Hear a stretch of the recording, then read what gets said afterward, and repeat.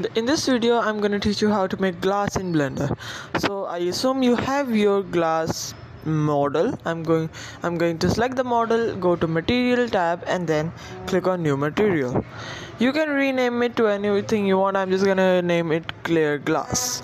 After that I'm gonna change the roughness from 0.5 to 0. Then I'm going to change the IOR from 1.45 to 1.49 and then change the transmission to 1.